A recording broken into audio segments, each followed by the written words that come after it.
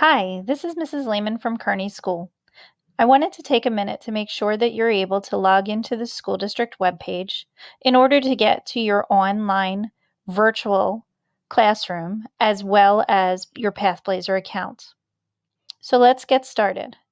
First, you want to go to the philasd.org webpage, which is our school district homepage, and you want to go to Login. Once you click Login, it will take you to the page that looks like this. You need to type in your user ID and your password. If for some reason you forgot your user ID and password, or you don't know your child's user ID or password, simply reach out to their classroom teacher and they will gladly provide that for you. If you don't know your classroom teacher's email, you may go to the Kearney website, which is kearney.philasd.org. Under Staff, you will find all the teacher emails. Another way to reach your classroom teacher is Class Dojo. This has been a very effective way for our teachers to communicate with our parents as we get started on our distance learning.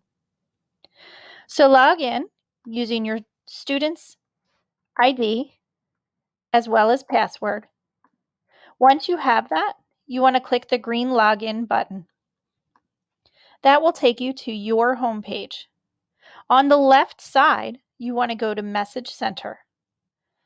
In the Message Center, you will find the PathBlazer application, which is our reading and math supplemental program your teachers may be requiring you to work on through the week. If you continue to slide down, you will find the Google G Suite. In this suite is where you will find your Google Classroom page.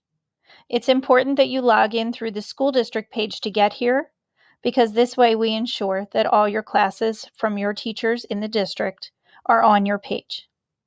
Once you click Google Classroom, it will open up a page with all of your classrooms on it. Each of those classrooms will have activities in them for you to do during your virtual learning.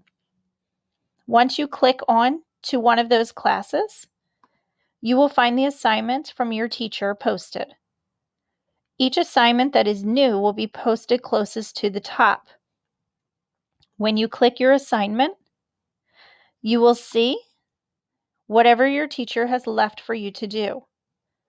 When you are finished your assignment, you will either mark it as done because you have completed it, or in some of our older classes, you'll find the turn in button where they want you to turn in the activity. Please make sure you click turn in if you have an activity that has to be turned in or your teacher cannot see it. If you have any other questions, please refer to your teacher or Mrs. Lehman, and we can help you through this. We hope that you're staying safe, and we'll talk to you soon.